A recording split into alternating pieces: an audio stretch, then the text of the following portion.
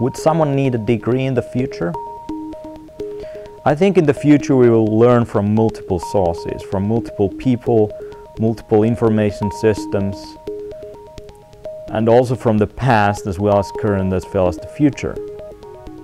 In that world we will also provide degrees not based on one single source, a university, but we gather these fragments and it happens in interaction online. So when I'm going to one school, when I'm going to one course, one conference like Le Web, or I'm blogging, whatever these different events are, someone could go through that and provide me some kind of evaluation for my future boss. That this guy has been really thinking about these things many years.